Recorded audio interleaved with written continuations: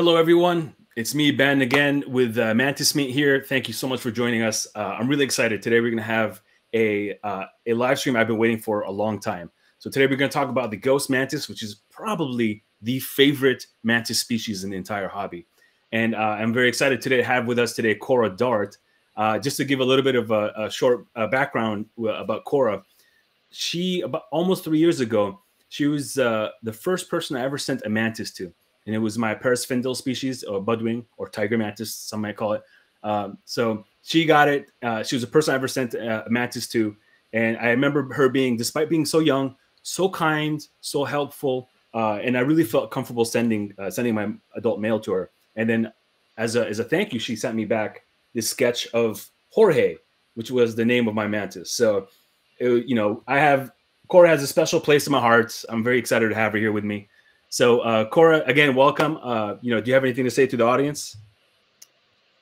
I'm excited to be here. Ghost mantids are probably my favorite species, and also the species I've kept the most. I've had ghost mantids since I was 13 years old, and my family got them for me as a birthday present. And they're my favorite mantis species. Okay, and that's why you're here. It's because you have so much experience with them. So I don't think I could have picked a better guest. So really quick, do you want to tell us why, like, what got you into mantises? I know some of the people here, you don't need an introduction for a lot of the people here, but for the newer folks who are not familiar with you, you want to just kind of share how you got into the hobby? Yeah. So I've always loved insects and just all animals, even the stuff that most people would say ew. And when I was 10 or 11, we were camping, and my family, we decided to have dinner in the pavilion at the campground for some reason. And as we were setting up dinner, this little green thing ran across the table, and I had an insect net within 4 feet for some reason, and caught it and realized it was a mantis. I had no clue how to care for it, no experience, but I wanted to keep it. And then after that, I was hooked. I kept finding more mantids. The next summer, I never was able to identify the species or gender of my first mantis, but it got me into the hobby. Then I met another friend who also really liked mantids, and we trying to remember exactly how we got into the exotic mantis hobby, but I think she found a website, Mantid Kingdom, and pretty sure everybody knows Mantid Kingdom. Yeah, And Deshaun is great. He's from Mansfield. Yep. yeah, and so I ordered my first exotic mantids from there, and I was hooked from there. Awesome. Well, yeah, I don't expect you to know, to be able to sex your first mantis and know the species, but that's awesome. And that's one of the things I love about these animals is now you've expanded, and it's kind of, from what I've learned, it's growing your interest in other creatures, and that's one of the great things about having mantises. So moving on, before I start the presentation, as you guys can see the background, there's a reason why we picked the Ghost Mantis, and today specifically because we're about to end Spooktober here, and Halloween is upon us. So thank you for joining us. I thought it was a very fitting mantis to cover today. So Cora's going to have a presentation that I'm going to share, and we're going to go through it together. Again, to cover as much detail, kind of on a general, basic level for everybody to know what they need to know about the Ghost Mantis. Okay. So here we go. You want to take it away, Cora? Yep. And you can just move the next slide. Okay. Yeah. So figured I'd start with taxonomy. The Ghost Mantis is in Kingdom Animalia because it's an animal. Phylum Arthropoda, class Insecta, order Mantodia. Then I found this interesting. The family that it's in is Hymenopodidae, however you pronounce that. I'm probably pronouncing that wrong. But that's the flower mantis family. And most people don't think of a ghost mantis as a flower mantis, but the way it's classified, it actually is a flower mantis. Then genus, Phylocrania, Paradoxa. And philo, in Phylocrania, philo means leaf, crania is head, Paradoxa means strange. So that means that literally the ghost mantis is the strange leaf head. And it makes sense, right? I mean, when you look at your classical mantis, like anybody can look at a classical mantis and be like, oh, that's a praying mantis. But I'm sure you've run into this too, Cora, where people look at my ghost mantis like, what am I looking at? Where's the end? Where's the back? They can't tell. So it really, I think the name is very fitting, isn't it? Yeah. I've had friends who, like, I show them a ghost mantis that's on a stick with dead leaves on it, and I'm like, find the mantis on here. And if they don't know what they're looking for, they can't find it usually. Yeah, it's definitely an effort trying to tell people this is the head, this is the back end. So that's good. Yeah. So we'll move on to the next slide here. Let's see. Well, actually, with this one, there was one more thing I wanted to mention. Sure, go Was on. a phenotype of this species is Phylocrania illudens. For some reason, it's classified as another species, but it's been determined that it is only a phenotype of the species. So technically, Phylocrania illudens is just another variation of Paradoxa. So they're the same species, but that's often confused, and they're often interbred, and then people get upset that they're interbred, but they're the same species.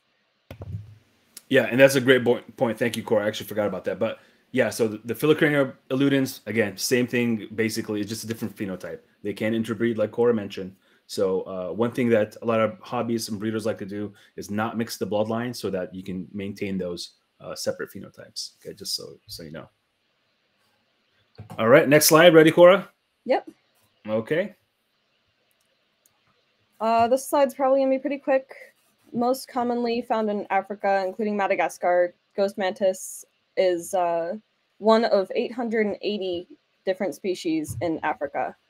And many of these species share habitat with the ghost mantis. Many of them do not, but many of them are spread all over Africa, including in the ghost mantis territory. So they will likely in their lifetime come across several other different species of mantids. Yeah, and it's I would imagine when you look at like other species that kind of cover the same range, like Sphodra mantis, like the African mantis, I would assume it's more likely a Sphodra mantis would just be walking in the wild and walk right by a ghost mantis, not notice, as opposed to the opposite. So their mimicry, leaf mimicry, is really amazing. Yeah. All right, that's all I have for this slide. Okay. There we go.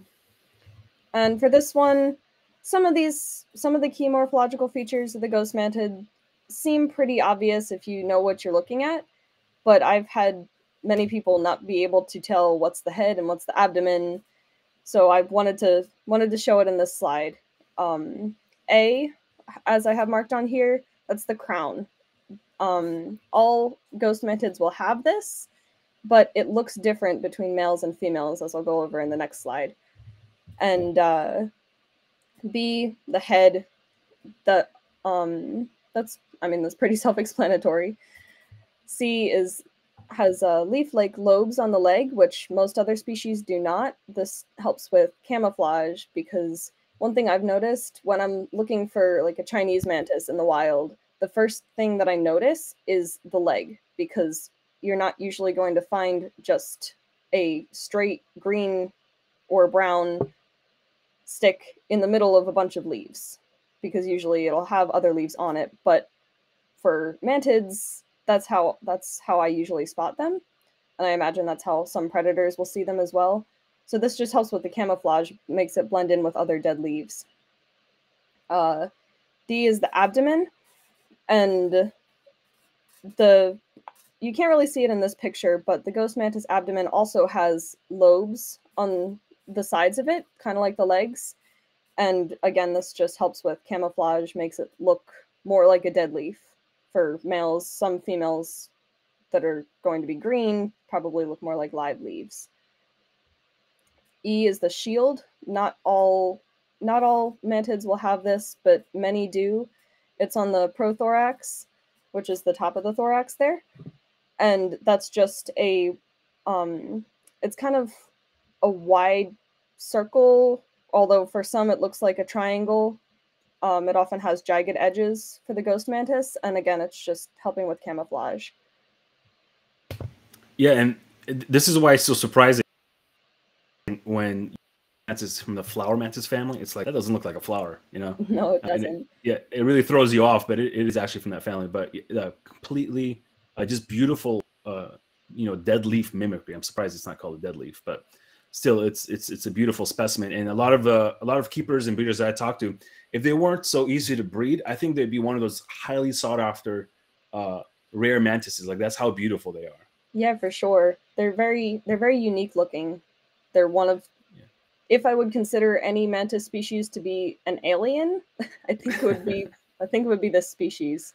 Oh yeah, definitely a top contender. I think I would say probably the Idolomantis, but a ghost is definitely a top contender. So, okay, are you good with this? Yep. Okay. For this slide, many people who keep ghost mantids want to tell the gender of their ghost mantis. And the biggest differentiation between male and female ghosts are the crown. So the male crown, as you can see in the picture here, it's going to be probably usually taller than the female's crown. It'll be thinner and it'll have jagged edges. And one thing I've noticed is that most males will have a more rounded part right where it meets the head. And females don't have this. They usually have a slightly shorter crown. It'll usually be a little broader and have smooth edges instead of the jagged edges that the male has. And another thing that I've noticed in females is they often have a single or sometimes two notches right up at the top. In this picture, she only has one notch. Now, Cora, there's probably some new people who are going to watch this. How do you tell when a mantis is an adult for sure? You can tell if it's an adult if it has wings. Okay, yep. That's wings are important. Yeah. That's usually the best way to tell. If for someone who knows what they're looking at, you can tell by looking at like the genitals, the abdomen, stuff like that. But the easiest way to tell is the wings. Okay, and how do the adult male and adult female wings differ for the ghost mantis? Adult males, their wings are always brown, and they have a pattern on them that doesn't seem to really differ between females and males. Mm-hmm.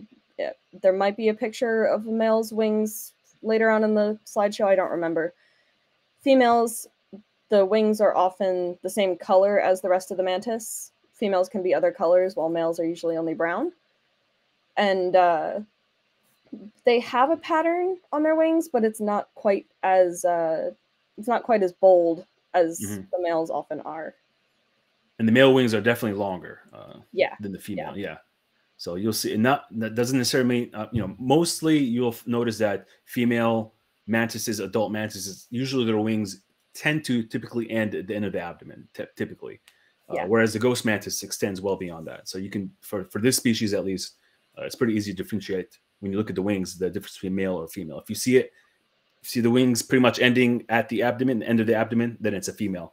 If it goes a bit past that, it's a male. So yeah, and one thing I've noticed with female ghosts' wings is on the end of the wing, it'll often bend upwards a little bit. Males don't usually have this. But that's not for every individual. That's just something I've noticed in some individuals. Now, I've noticed with the eludens, the Phyllocanary eludens, it's a little bit harder to distinguish with the crowns. Have you experienced that as well? At younger instars, especially, particularly at younger instars, yes, it's more difficult to tell. But as they get older, male eludens will look pretty much exactly like male paradoxa. They might have a little bit of a wider shield, or they might be a little bit bigger. But generally, in appearance, they look similar to paradoxa males. While females, their crown it's usually longer and skinny. But here, actually, I believe I have an eludens female right here that I can show. Oh, okay, that's good. That's convenient. This was not planned, by the way, everybody. I promise. Playing dead, but come on. She wants to play dead. Well, of course, that's what they're best at. Oh, wow, you can definitely tell. Put your hand behind the mantis if you can. The other hand. Yeah, you Yeah, can look at. You can there definitely you tell go. the So difference. you can tell the difference. A male and male ludens will usually look pretty much just like a female, or male. No, that's not what I meant to Oh, say. she's gone.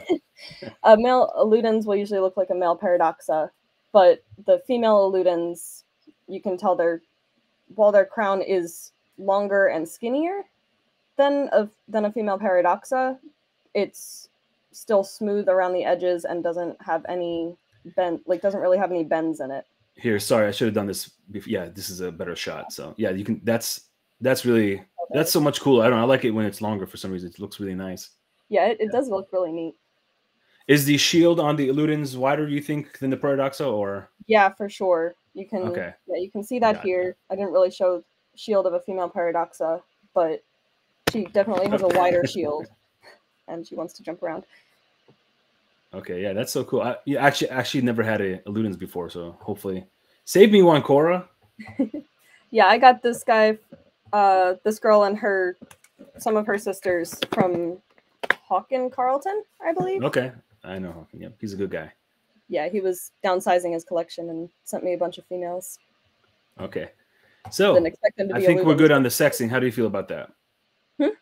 You good with the sexing the mantis? Is that good? Yeah. Okay, I think we've talked about it enough. There we go. Ghost Mantis husbandry, for anyone who's kept a mantis before, this is going to seem really basic. Just room temperature, almost any humidity, but you don't want to go too low or too high. Too high can, if there's ventilation, then it's not usually too bad. But if there's not enough ventilation and there's too much humidity in an enclosure, then bacteria or mold can grow. Ghosts do need ventilation, as do pretty much any other mantis species, but I've found they don't really need a ton of space. So up until adulthood, you can use a 32-ounce container, which it's just a general size container. I mean, I don't know how to explain it. Actually, here's one. Yeah. Pretty much every mantis keeper has one of these, or hundreds. So yeah, from L1 when they first hatch up until adulthood, you can use a 32-ounce container. Although I usually start my smaller nymphs in slightly smaller containers because it's easier to manage feeding that way and storage.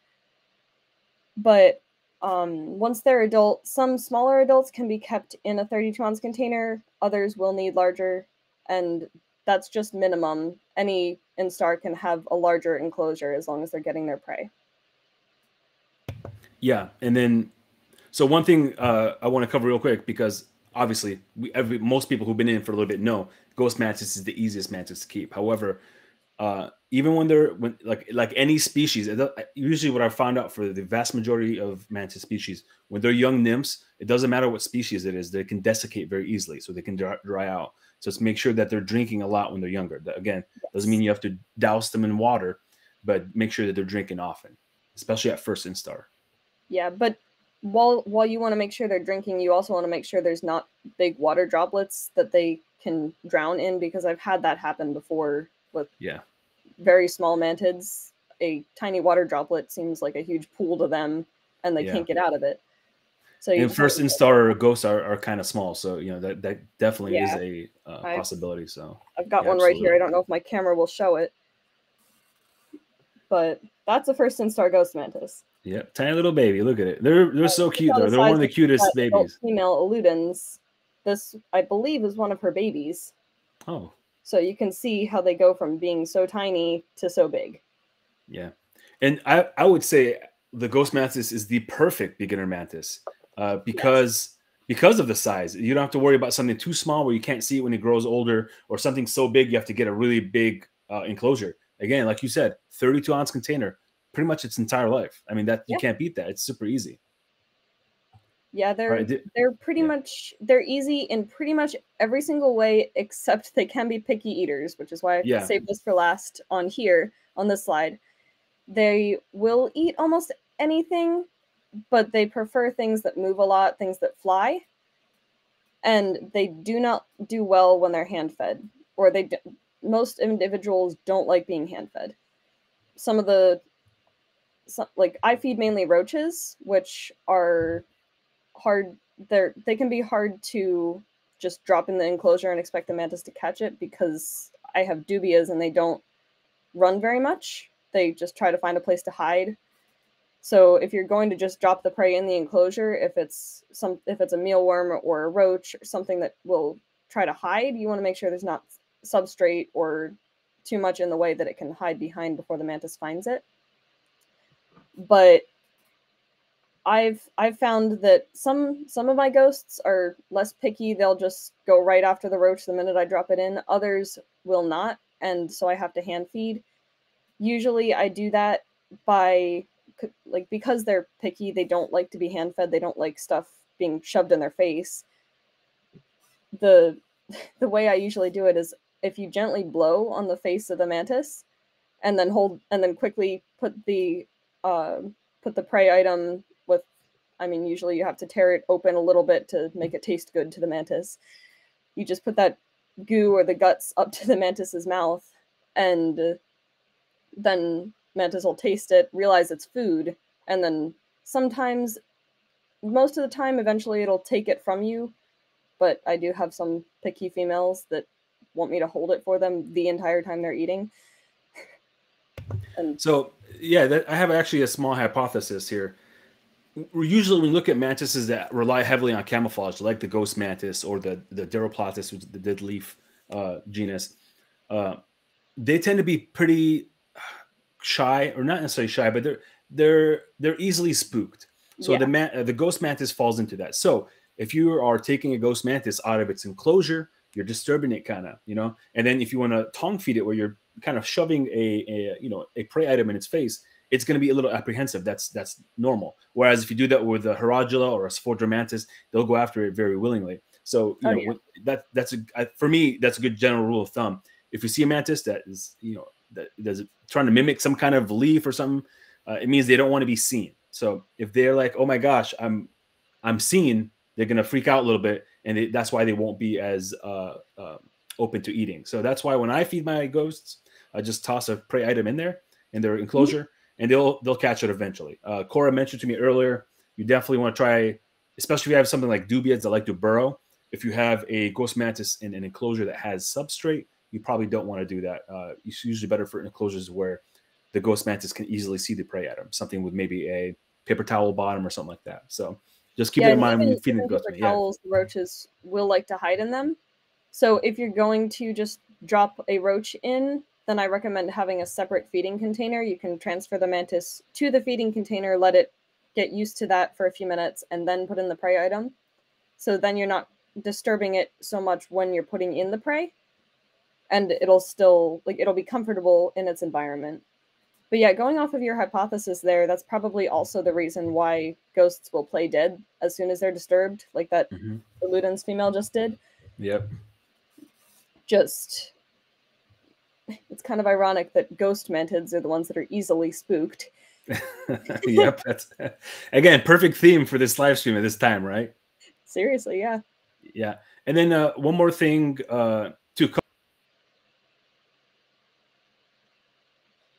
cover on when you're using something like I use crickets often, so using seconds.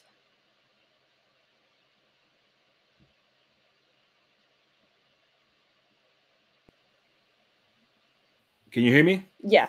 We're back? Good. Okay, sorry. There's always some kind of technical difficulty during the stream. Okay, so what I was trying to say, sorry, is that if you do choose to feed your ghost mantis the way I do, for example, which is just drop the prey item, depending on what prey item you're using, I mean, let me just backtrack.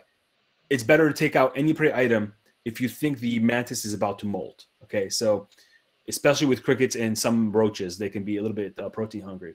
So, and then when the mantis molts, it's very vulnerable. So keep that in mind. I would even take big flies out because it can technically knock a mantis down that's molting. It wouldn't eat it or anything per se, but yeah, I've had that happen before too. Yeah, it's very rare, to be honest. I throw in crickets with the vast majority of my mantises, and I've had very, very few instances where they eat a molting mantis. It happens, but to me it's not a big deal. But for somebody who keeps 5 mantises, that's all you got. For somebody who has hundreds, I just don't have the time to do that. So, but yeah, absolutely good point. And you ready to move on to the next slide? Yep.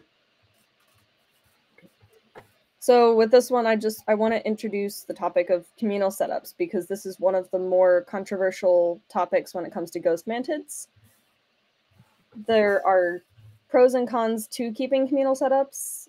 Pros, as I have on the slide, they can be a cool display piece. If you set up a really cool tank with a bunch of ghost mantids in it, it can look really cool. You don't have to feed them individually, because then you can just throw in food and not have to open individual containers every time you want to feed. And that is especially nice if you have a lot of mantids, because it's very time consuming to individually feed. And it also saves space because you don't have a whole bunch of different containers. They're all in one container. But the cons to communal keeping is some people want to keep track of the individual progress in their mantids, like when did this mantis last molt, or which one needs to eat now, that kind of stuff. It's harder to keep track of them individually if you have them all in together. And because they're all in together, there's a risk of cannibalism, which means you have to put in more food and you have to feed more frequently to make sure they're well fed, and also to make sure that they're getting food.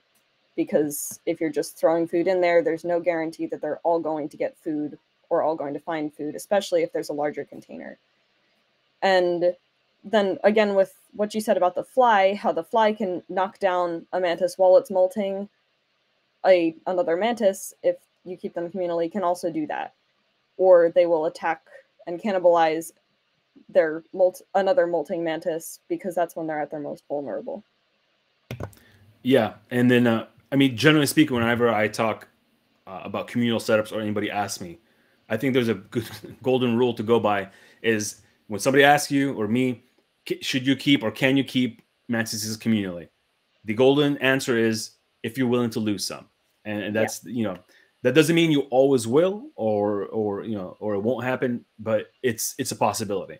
And Cora can tell you, or anybody else who's kept mantises communally, sometimes all it takes is one murderous individual. Okay, so you can have a group, and then you just have one ravenous female. She just starts chomping on anybody that comes near. So just be mindful of that when you're keeping them communal. So do you have any to spare? Yeah, go on. Yeah, sorry. Females, especially older instar females, can be a lot more ravenous than the males. And so if you're going to keep them communally, I don't suggest keeping males and females in the same enclosure. Males are more, at least later instar males, are more likely to do well communally than females, because females, they're just eat. But males hardly eat anything into adulthood. Yeah, and with the ghost mantis, again, like you said, especially the females, like you'll feed it a big fat roach, and then you come back next day, it's like, why is the abdomen so flat? Where do they all go? So they can actually eat quite a bit.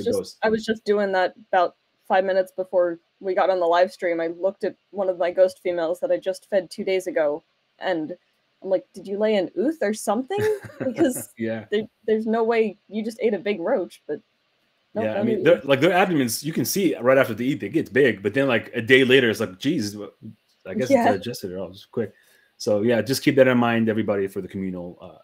So like Cora mentioned, separate by sexes is also good, also by instar. So I think it makes sense if you have a subadult ghost mantis and a third instar or fourth instar. It's the size difference is huge, so you can see it as a tiny little morsel, something easy to eat. So just keep that in mind moving forward. All right, and then here you go. Yeah, so if you're going to do a communal setup, there are several things that you want to keep in mind. Probably a few more things that I should have added on here, like keep them with same instar or same size other individuals. But you want to make sure they have lots of space, because you don't want them literally on top of each other, because that's just going to increase the risk of cannibalism. If one mantis looks around and all it sees is moving other mantids, because they're attracted to things that move for prey. So if they aren't well spread out, if they don't have room to spread out in the cage, then they're much more likely to cannibalize.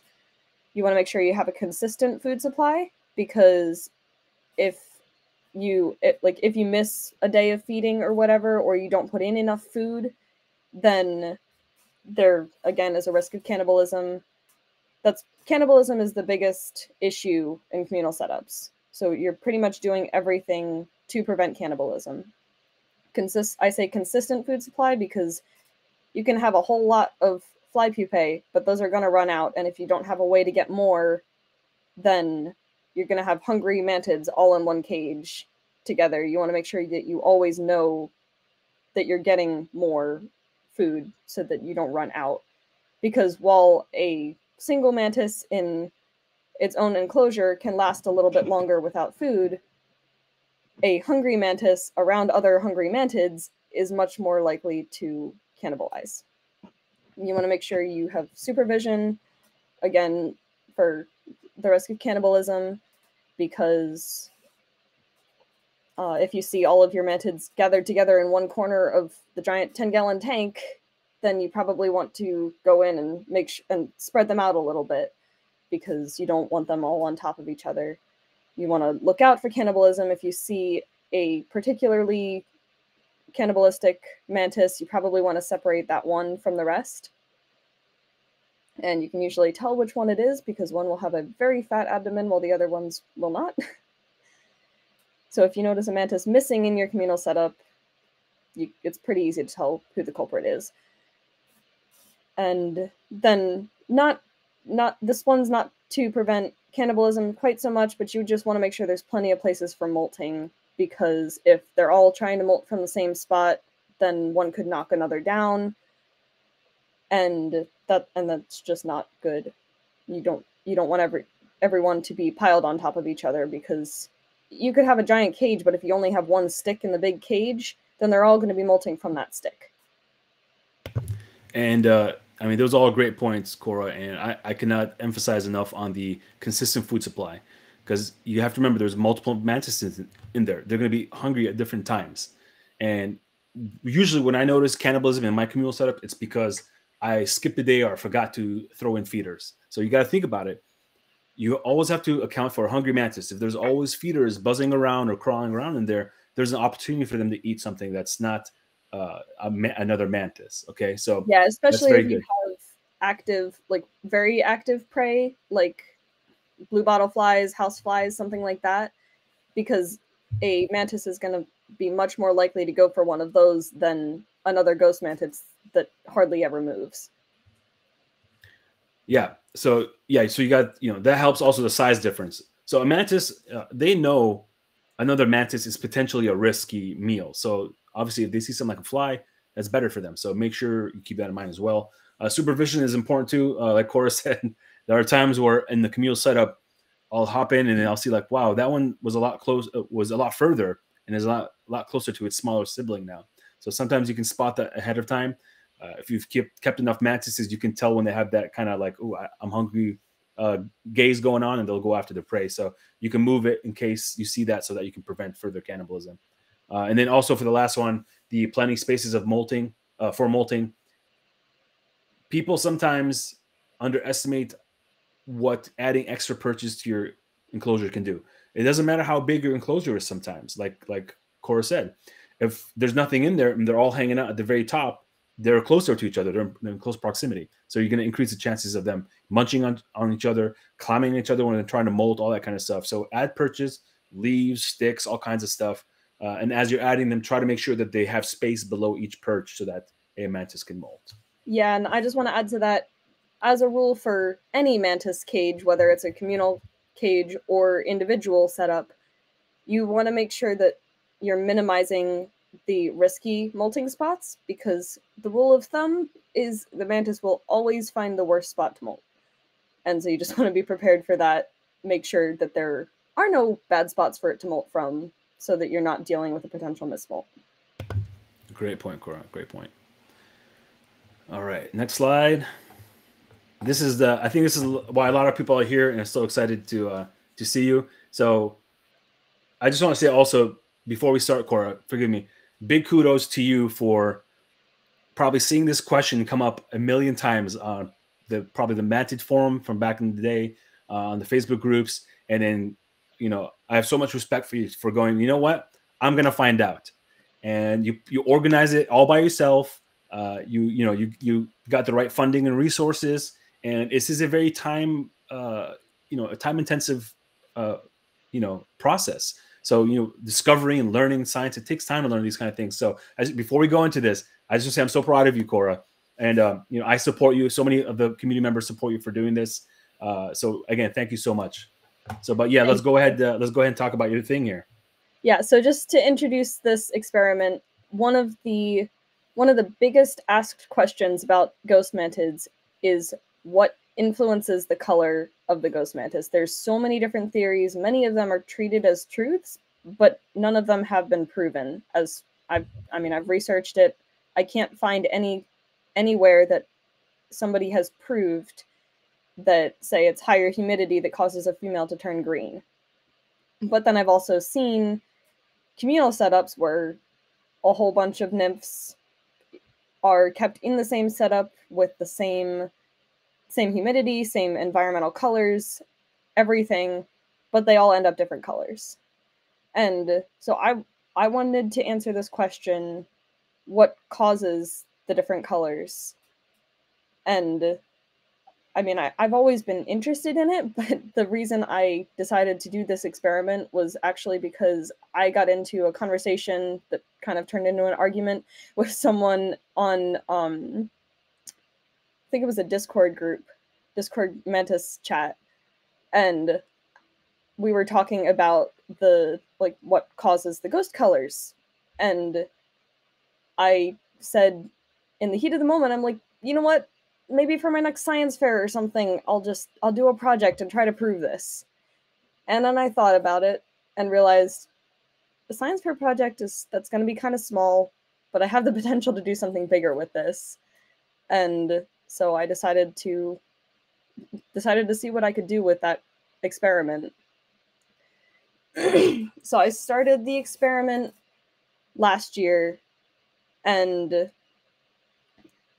I thought that I was going to be able to do it just fine last year, but then over this past summer, I ran into a problem where my fruit fly cultures were all failing for some reason. Then there was a mite takeover that was kind of hard to avoid, and then there must have been a fungus, bacteria, or something, because then even full, fat, healthy nymphs that were kept in perfectly good enclosures were just dropping dead by the dozens. And so unfortunately, I kind of had to restart the experiment. I kind of consolidated a little bit, got rid of a few factors that I was going to test, because I realized that those are probably not, like, most people don't consider some of those factors, like whether they're kept in a light environment or a dark environment, stuff like that. Most people don't consider those factors. And that would be so many more nymphs, because I'm trying to get 30 nymphs per setup, per 30 nymphs per environmental factor that I'm testing.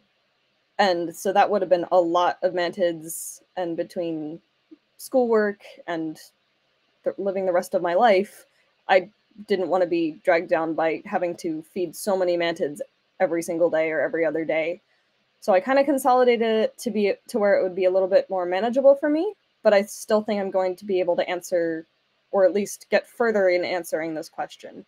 So the goal of my experiment is to determine the factors that influence the color of a ghost mantis. My hypothesis is that if different groups of ghost mantids are exposed to different environmental factors, their colors will not be affected by those factors. The reason I say this is because, bringing up my point from earlier, you see a whole bunch of nymphs kept in a communal setup, but they all turn out to be different colors. If they're all kept in the same environment with the same colors, the same factors, why do they turn out to be all those different colors? And so many people will say that a green environment is going to make them turn green, or an environment with high humidity will make them turn green. For some reason, green is the most sought after color of ghost mantis, but it's also one of the more rare colors. Well, it's not super rare, but it's also not nearly as common as brown and different shades of brown. So I believe that that it's a genetic thing that determines the different colors that a mantis will be, but I don't have any proof for that, so that's why I'm doing this experiment to test the different environmental factors that everyone says that, like, some people really believe that it's a high humidity environment that is going to affect it. And so I'm testing a high humidity environment. I'm actually, you can go to the next slide where I have all this laid out. Yeah, so I've got 4 experimental groups. There are 30 nymphs in each group, or there will be 30 nymphs in each group. Right now I'm still getting up to that number. I have about half the amount that I need, but I've got several ooths incubating fertile females and a couple ooths coming in the mail next week. So my 4 groups are, I have the control group, which every nymph in my experiment is kept in an individual cage so I can keep track of the individual progress. The control group is kept in, each nymph is kept in a cage that is kept at room temperature, room humidity. Like I don't do anything to higher or lower the humidity. And there are no other colors in the cage except the white paper towel. And then I have a high humidity environment where there's no extra colors in the cage or surrounding the cage. It's just, the only factor that I changed there is that there's high humidity instead of room temperature humidity. Then I have green environment and brown environment. Both, like I'll put sticks in the brown cages, and then green, I don't have any in there at the moment, but I plan to put fake leaves on the sides of the containers, and then there's a green, there's green fabric on the lid. Those are kept at room temperature, room humidity. So the only factor that's changing with those is the color. So that's to test the 2 or 3 most common opinions or hypotheses that influence the color of the ghost mantis. Can't hear you, Ben.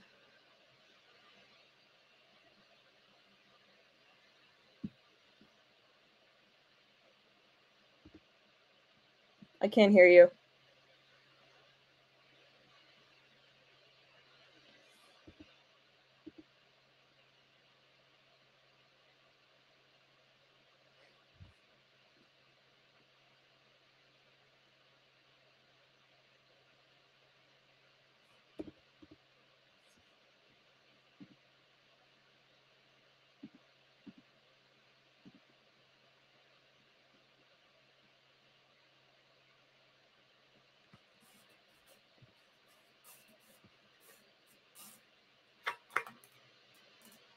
Okay, how about now?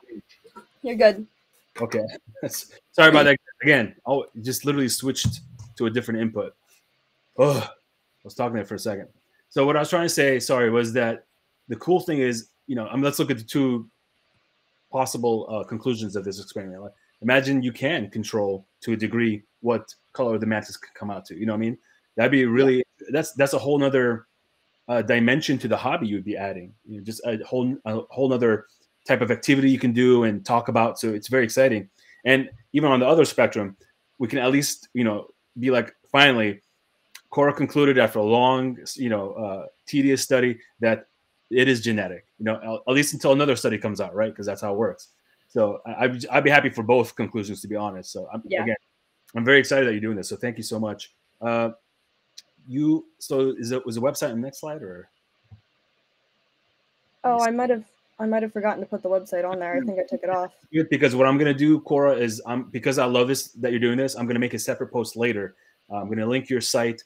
For anybody watching, please keep your eyes open for that. Follow the site or bookmark it. Do you have like an email list on there? It's a WordPress blog, so I think there's a way to subscribe to it. Okay, so that'd be great too. If maybe Cora can set that up, make sure it's there. But if you can subscribe, Cora is also, every once in a while, she'll post in the Mantis Meet group that she needs help with something concerning her experiment. She's always welcome to do that. So, she could use sometimes, like she mentioned, she had that massive die off of nymphs, the fruit fly crash, which, as longtime keepers will tell you, is unfortunately more common than we wish. It's So more it common can, and unavoidable. yeah, it Because is. there's no way to predict it. It absolutely sucks. I've been there, trust me. So, and you're scrambling for fruit flies at the last second. So, keep your eye out for for Cora in her experiment. If she's out there asking for help, if you could provide that, that'd be fantastic. So, again, Cora, thank you so much. It's awesome. But now, unless you have anything else to go over for the experiment, we can go into Q&A. How to feel about that? That's fine. That's all right, guys. So let's go ahead. I cannot see comments, by the way. You can't see I'll comments? try to pull them up on my phone, but I cannot there you see go. them. Right yeah, worst case, I'll read them out to you. Not a big deal. Let's put it up here. So put in your questions in the chat, and I can read them out to Cora. Not a big deal. And then obviously you guys can ask whatever you want, but this is a Ghost Mantis stream. So let's start with that at least. Does anybody have any questions regarding Ghost Mantises, their care? What's the best enclosure for them? Blah, blah, blah. So,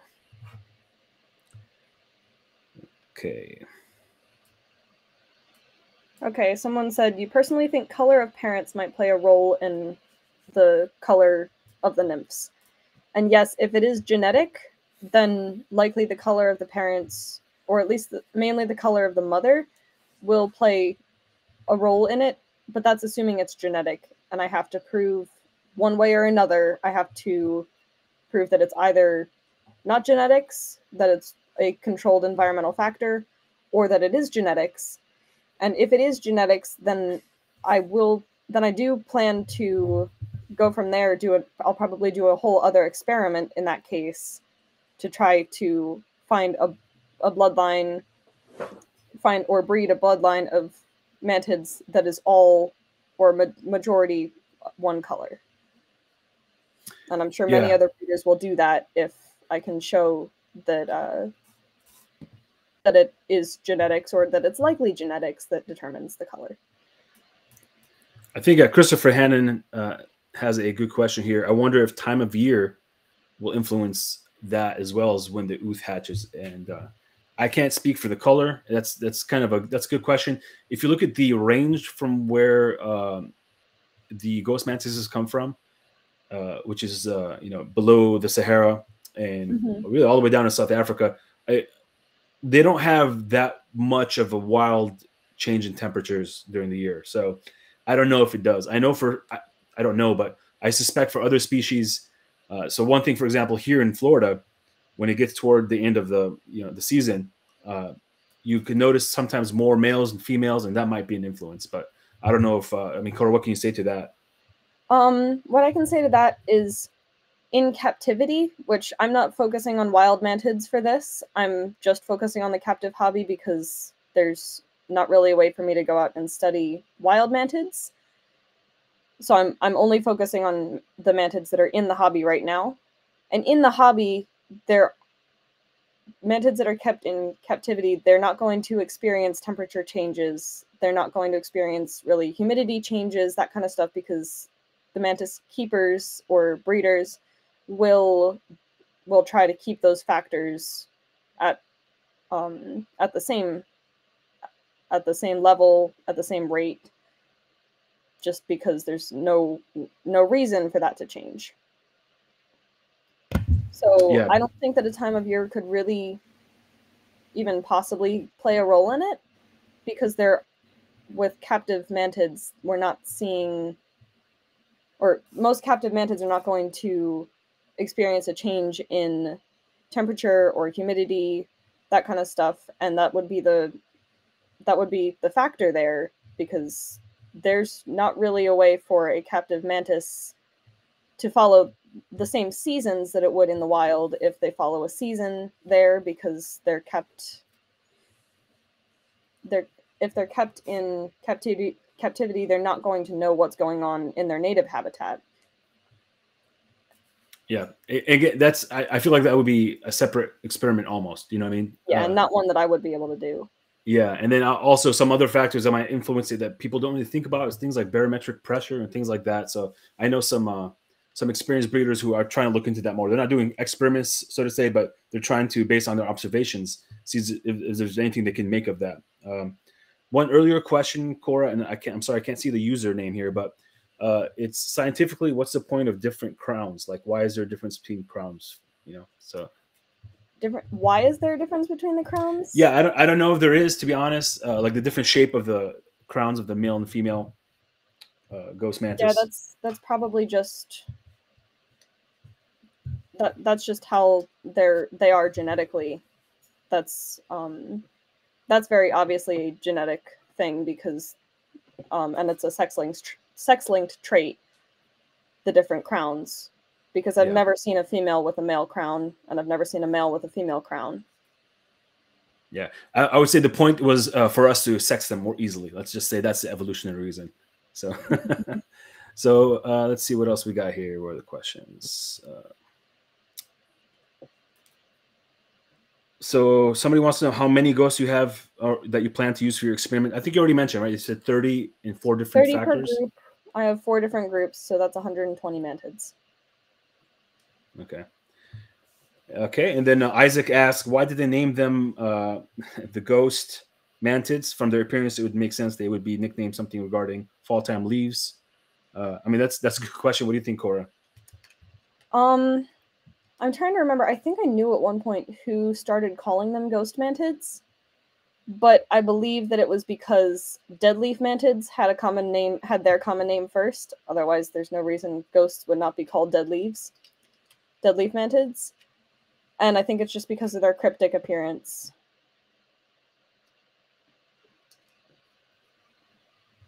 Sorry, you cut out there a little bit. What did you say, Cora?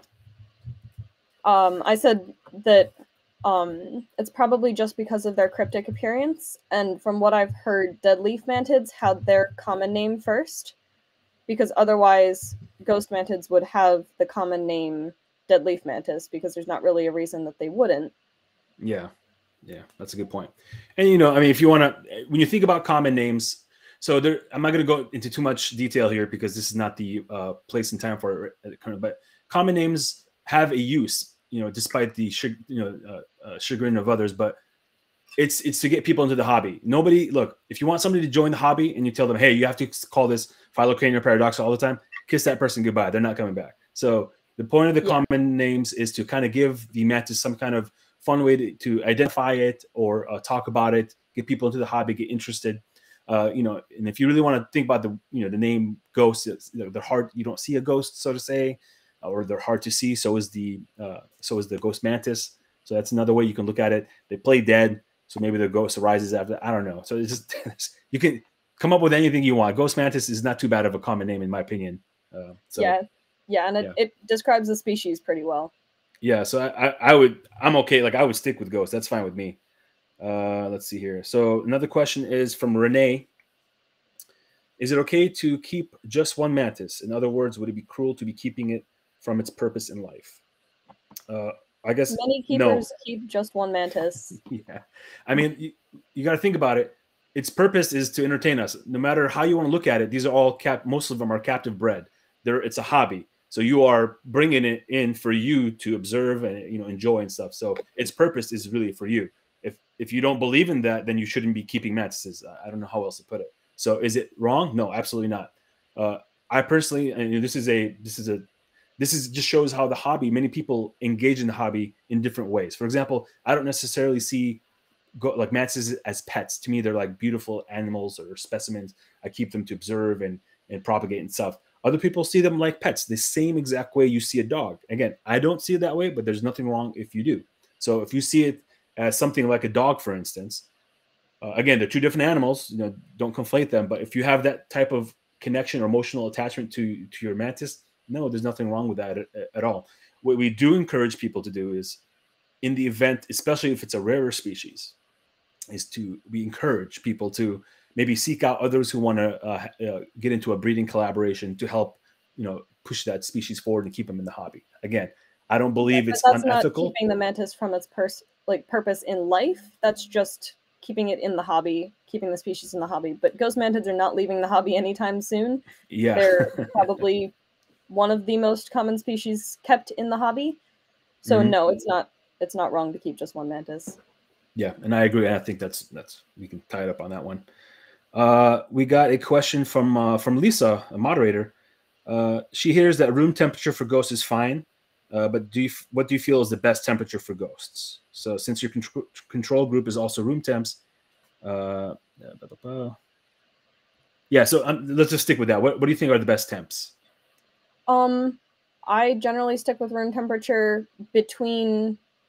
I mean, I forget what I put on my slide earlier, but anywhere between like 67, 68, and like 85 to 89. That's a good range for the ghost mantis. I usually keep mine between 70 and 80 degrees. So for those in Europe, or I should say for the rest of the world, really, just outside of the US, it's about 20 Celsius, and usually 67. That's on the lower end. That's okay for night temps. Yes. That's okay. But you know, what do you say up to 70, 80? You said 78, 80? Between 70 and 80 degrees. Okay, and then 80 degrees Fahrenheit is about 26 Celsius. So that's a good range. Again, as we mentioned earlier, I really believe the Ghost Mantis has the widest range of temps that it can tolerate. Okay, so I guess whatever you, again, if you're comfortable living in unless you know an Eskimo or something, you know, if you're comfortable with the room temps, your ghost will be fine. You can follow the general rule of temperature. So if you want your ghost mantis to grow faster, you can bump up the temps, you know, feed more or whatever. If you want to slow down your mantis growth, you can keep them a little bit cooler. So, but one thing I can definitely tell everybody, I feel the best thing for a mantis, in my opinion, based on my observations and experience, is a temp differential. So during the day, let's say it's 75 degrees Fahrenheit or whatever, and then at night it dips down to 70, 68. I think that's good for a mantis. So again, the range is that's why they're one of the hardiest mantis species, is because they can live very comfortably within that wide range. So thank you, Lisa, for that question. Next question comes from Ashley. Do you think any particular colors are more rare in ghosts? Would you be willing to note the colors as you go through the experiment and share the percentage of each color at the end?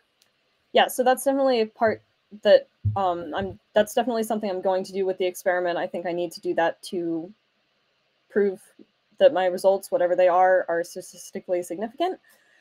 But I believe green and gold are probably some of the more rare colors in ghosts. In a general line of ghosts, you also wouldn't see many black individuals, but from what I've seen and heard from other people, if you're breeding a black male and a black female, you're most likely to get black offspring almost exclusively. So I would say green and black are probably the most, or the least common, the most rare.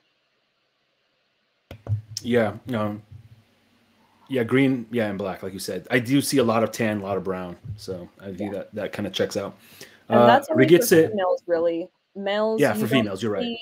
Yeah, you don't see green males, or if you do see green males, they're only green up until the adult stage. Mm-hmm. And an adult male I've seen some people showing their adult males that have a greenish tint to them, but none that I would consider to be completely green. Yeah.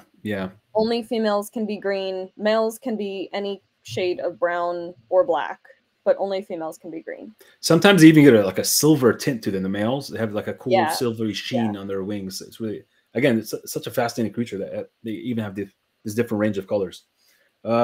Next question, again, another moderator from our group here, Rigitse. Could the environment the female laid the Utica in play a part in their colors? Humidity, temp, so something like that. It's possible, but I wouldn't think so, because the one ooth, the nymphs from one hatch can turn out to be many different colors, even if they're kept in the same environment. Some might be more one color than another. It's like they're more likely to be more brown individuals than green individuals in most cases. But But no, I I mean, don't that'll be think hard for you. That'll be hard for you to factor in because you've you've been sent these ooths too, so you don't know exact well, conditions they've been kept in. the majority of the ooths that I've used in this experiment so far have been laid by fertile females that Hawkins sent me. So they have, all of these ooths have been laid in with the mantis in my care. All of the females have almost identical enclosures. Okay.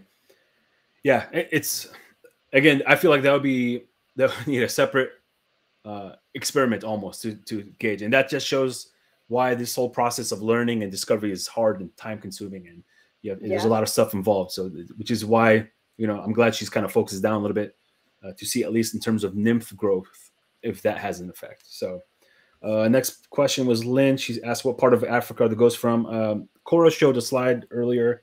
It basically south of the Sahara, all the way down Africa and Madagascar. If you once this stream is over, you can rewind back to the earlier part, and there's a little map you can see there. Okay, I think Wesley says thank you for doing this, and again, we all think we're very proud of Cora. Jose, if you buy one mantis, you want more. That's usually how it goes, right? So I agree 100% there. Yeah, absolutely. Okay, so I think that's it for the questions. And then I think that's perfect timing. We're finishing right about an hour. Yeah. Cora, do you have anything else to say for the group and fellow community members? Thank you to everyone who's supported me in the hobby and in this experiment. I'm one of the youngest hobby members.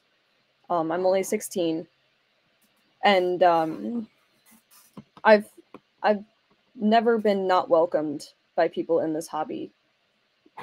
Even when I was very much so a beginner in the hobby, I was treated with kindness, and I just want to thank everyone that I've learned from and that I will continue to learn from. Thank you to everyone who's supported me in the hobby and allowed me to get to the spot where I am in the hobby right now. And also thank you to everyone who's supporting and following my experiment. And thank you, Jax, for inviting me on this live stream. Awesome. Thank you for coming again. Like I said, I couldn't think of a better person to bring on to talk about the Ghost Mantis. So thank you for your time. Thank you to all of you who watched. Thank you for the future watchers who will be watching this because it's going to be available up to see later. Keep being awesome. Like Cora said, our community is awesome, and that's one of the reasons why I'm still in it and why I'm so heavily invested in it. Is as much as I love the mantises, I love our community members as well. So we're having a lot of fun, having a lot of good time learning and sharing our experiences with others. So that's all I got to say. Thanks again for another live stream. There's going to be more live streams coming. So as usual, pay attention to the feed and kind of see what we're doing and keep things on your calendars for upcoming live streams and whatnot. But that's all I got. Thank you so much, and have a wonderful day. Thank you. Bye. Bye-bye.